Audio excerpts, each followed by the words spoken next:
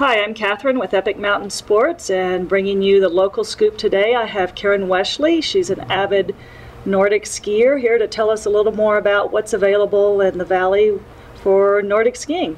Hi Karen, thanks for coming today. Thanks for having me. So everybody knows about the downhill skiing here, but there's a lot of other opportunities for Nordic or cross-country skiing. What can you tell me about that? The Grand County has the most kilometers of probably any place in the United States for cross-country skiing. There's Devil's Thumb with 100 kilometers of trails. Snow Mountain Ranch YMCA of the Rockies has about 100 kilometers also, and then Grand Lake has about 40. In addition to those, there's lots of backcountry skiing you can do on non-groomed trails up in the Experimental Forest and Idlewild. Anything that you bike in the summer, you can ski in the winter. And those trails have the benefit that you can take your dog on it, which is always a bonus for people who live here. That's a lot of trails. It is a lot of trails. So if I was to get started in cross-country skiing, what do you recommend? Where do I go? How do I start? The first thing to do, just like alpine skiing, if you've never done it before, is to take a lesson. And any of those Nordic centers have excellent coaches, great equipment, and with your package you get a trail pass and instruction and the equipment, and then you can spend the rest of the day skiing as well. But it just gets you off on the right start and makes your experience a lot easier. You become a more efficient skier, and I think can enjoy yourself a lot more. So a lesson's the way to go to start. Definitely, yeah. So there's a couple different types of techniques in cross-country skiing. What are those? There are, and maybe if you've watched the Olympics, you've seen the different techniques. What I think most people associate cross-country skiing with is the classic technique, and that is in groomed trails. They're parallel tracks, and you move your skis side by side, and you stay in the tracks, which actually gives you some stability as well. And then the other technique is skating, and that is on a different type of ski, and you're in the other part of when you're on a groomed trail, the flat part, it's groomed like corduroy, kind of like the downhill area, and you push from side to side, sort of like a hockey player, or if you're on rollerblades, it's that motion. So you're actually sharing the trails. You're sharing the trails. There's usually classic tracks on one side. So if it's a real wide trail, they're on both sides. And then the middle section is the flat part where you skate. Okay. So it sounds like the skating is a little bit harder to It is learn. A more dynamic, larger muscle group activity. It's harder to go longer when you're first starting because it's very anaerobic, big muscle groups.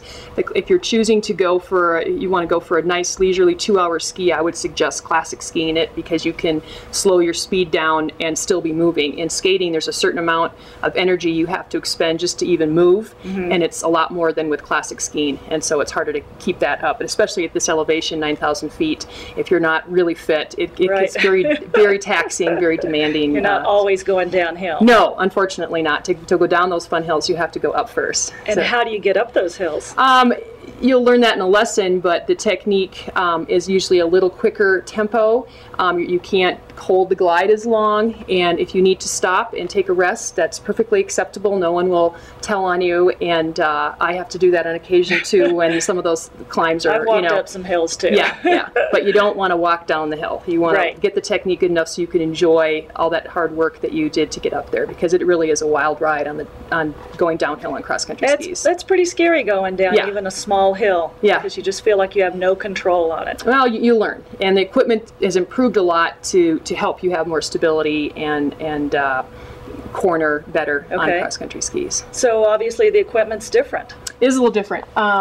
Let's see, classic pole and a skate pole. Skate pole is longer, typically will hit you between the chin and the nose, and the classic pole is about right here in your shoulder, armpit to about up to this way. That is a big difference. So that's a little different. I'm going to give you those to hang on to a second. The ski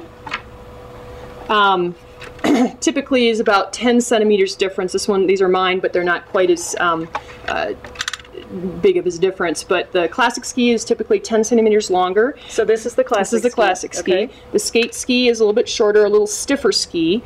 Doesn't have the camber in here where you're trying to press down on a classic ski for the kick. And skate ski, you ride it from tip to tail as glide wax. In a classic ski, your tip and your tail have glide wax, but then the center is the kick zone where you put a sticky kick wax on it. Okay. So And then the boot is significantly different also.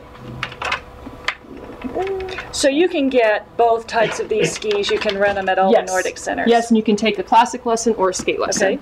Okay. Classic boot is a lower cut boot, as you see, and skate boot is stiffer through the bed because you're pushing off completely with your foot. There's no flexion. You see there's 2 points where it's going to connect in the binding, and the classic boot has more flexion in the toe, which is where you do your kick. They don't look quite as uncomfortable as ski boots. They're very comfortable. They should fit. They should fit like a running shoe. Okay. A little wiggle room in your toes. They're lightweight. The technology has changed a lot. They're not cheap. People used to associate cross-country skiing as being a very cheap sport.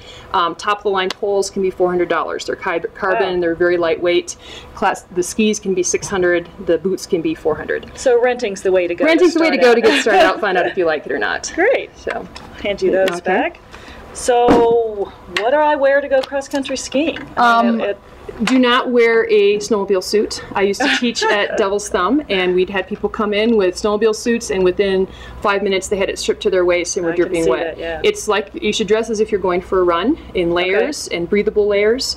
And take a water bottle carrier because you will get dehydrated because you are expending a lot of energy skiing. And you wear gloves? I wear gloves, sometimes mittens, depending on how cold it is. It just depends on your body temperature. There's, the true Nordic skiers are from Norway and Sweden, and they go gloveless. They've got that. Not here in the Fraser Valley. There's some kids. There's some kids that I've coached before that don't go with gloves, and it's amazing to me. But they just. But you can always peel layers off. Use layers off. Yep. Okay. Yep. You obviously don't need a helmet. Don't need a helmet. Okay. No. Although, like I said before, you need to learn some control on your downhills because you could wrap yourself around a tree very easily if you didn't know how to snowplow at least. Right. So. So this is a sport the whole family can enjoy. You can take your kids out. Can they start really young? They can start really young. As soon as they're walking, I had my kids out there. One option a lot of young parents do with young children is they'll rent a polk or a sled, and you can have your child ski for a little bit, and when they get tired of it, you throw the kid and the skis in the polk, and then you get a really good workout. That sounds like a lot of work. And and then if they want to clamber out again, just don't let them bring the big toys like my kids used to bring the top of trucks along with them, and that added a little more weight and got me in good shape anyway. Nice. So it sounds like there's a lot of different options you can do, a lot of trails out here, and maybe something everybody should give a try. Yes, most definitely. If you're in the valley and want to break from the downhill area, your alpine skills will definitely help you as a Nordic skier because you've got balance and glide, and some of those downhill skills like snow plowing, possibly. Right. So that will help. Well, great. Thanks for coming out today, Karen. I appreciate it, and hopefully we'll see you on the trails. Thank you very much.